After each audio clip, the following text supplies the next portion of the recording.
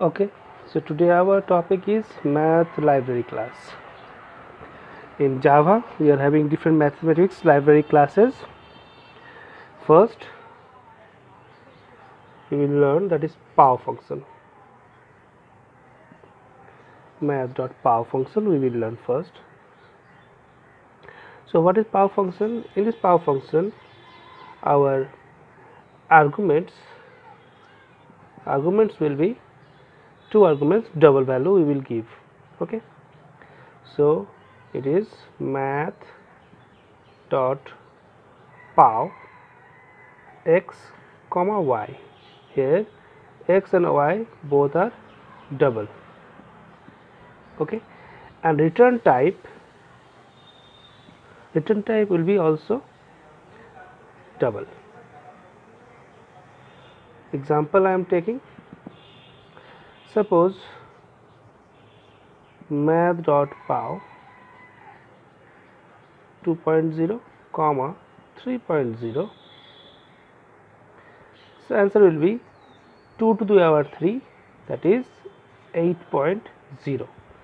that is our answer for math.power function. Second function, that is square root, sqrt. Okay, here argument will be double. That means math dot sqrt within bracket suppose x, so here argument will be double x, and it also returns double value. Okay, so for example, math dot sqrt 4 or 4.0, you can give 4.0 also. That time it will return the value 2.0, means root over 4.0, so it will return 2.0. Next, that is cbrt or cube root. Here also argument is double and return type is also double. Okay, example cbrt 8.0. obviously math.cbrt, math we have to write math.cbrt 8.0, answer will be 2.0 because cube root of 8.0 will be 2.0. so that is our next function, that is floor value. Math dot floor, so function obviously. So next function is math dot floor, argument will be double and return type is also double. Now let me show you one example. Suppose we are writing one example, math dot floor 3.4. now I am showing you one graph here. 3.4 is present in between 3.0 and 4.0. so 3.0 is the floor value of 3.4 and 4.0 is the ceiling value of 3.4, means 3.4 is belongs to it between 3.0 and 4.0. so the floor value of 3.4 will be 3.0. Similarly, we are having another function, that is math.ceil.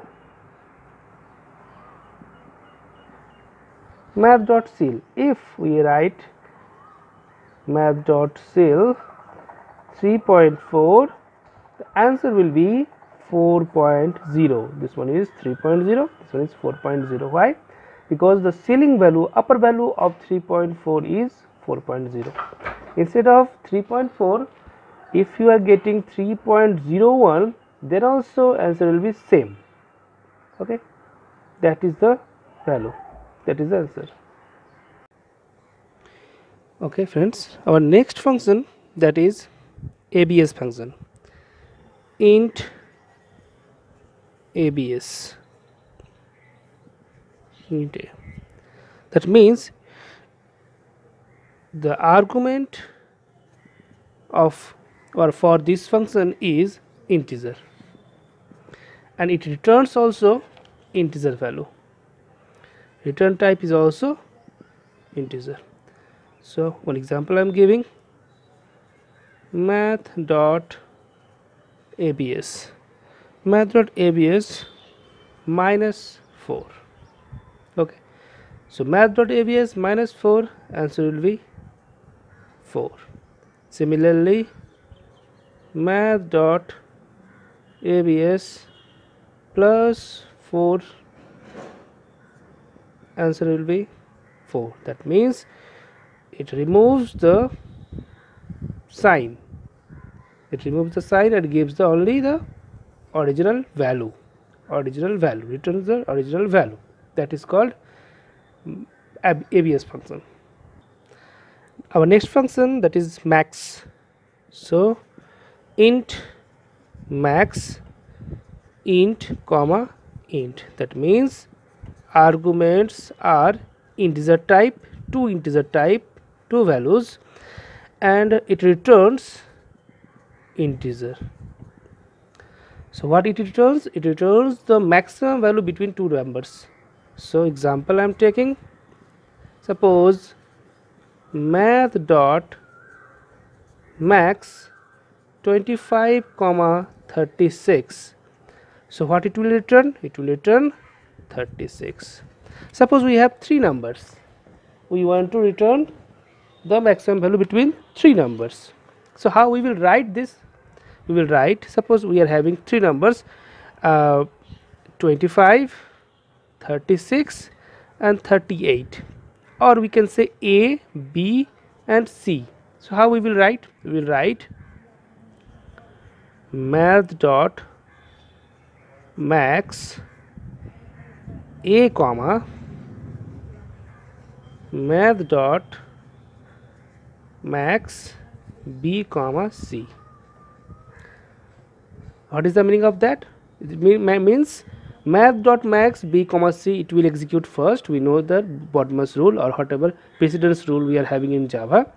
First it will execute, so it will return the maximum value between these two, means B and C. B and C answer will be 38 obviously, and A is now 25. Afterwards, after getting this value, it will return the maximum value between these two. So obviously answer will be 38. So if we have three numbers, we want to find out three numbers, maximum between three numbers, we will write like this. Similarly for four numbers also we can do. Similarly for int min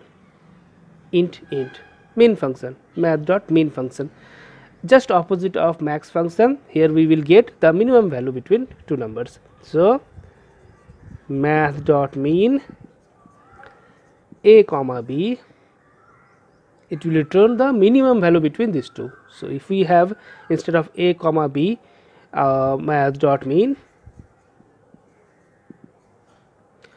35 comma 24, so it will return 24. Similarly, if you have three numbers, suppose A is 12, B is 15 and C is 11, if we will write, we want to find out the minimum value between this, so we can write math.min A comma math.min B comma C. So first it will execute this one. So between B and C, which one is the minimum value? C, obviously C. And then between A and C, which one is the minimum value? Obviously C. What is the value of C? C is 11. So like this we can find out minimum value. Our next function is random. What is random? First of all, the argument for random value is null, or you can say nil, nothing.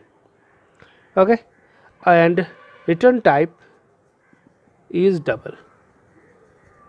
What it returns? It returns any number, any decimal number or double value between 0.0 to 1.0, in between 0.0 to 1.0. That means it is greater than 0.0 and less than 1.0, any value it can return, and every time you will get a new value. So what you will do this, how you will write?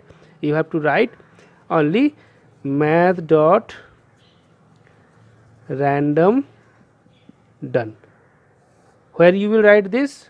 Inside any print function you can write, or you can store this value inside a variable, in a variable. Suppose double d equals to math dot random. It will return every time a different value.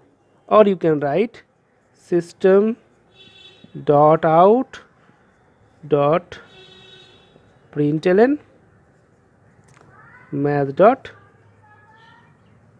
random. That like this also you can write.